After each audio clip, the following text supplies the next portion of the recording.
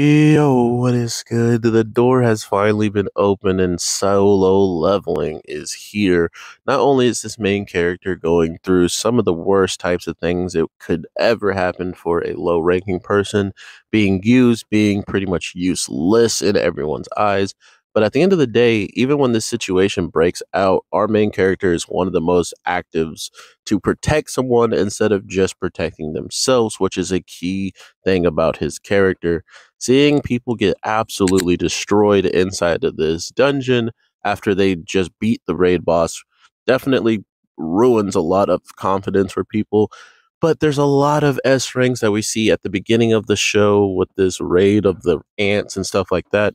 Being someone that knows a little bit of the manga, I was curious if the ant situation was going to be the one that I thought it was, but it isn't. That's about as far as I've gotten as seeing Sun Jinwoo fight some ants. So, you know me, I'm looking forward to all of this hype stuff happening. But overall, this might not make it to YouTube. So if it doesn't and you're watching this, thank you so much for your support. Go watch you some solo leveling. Things are about to get epic.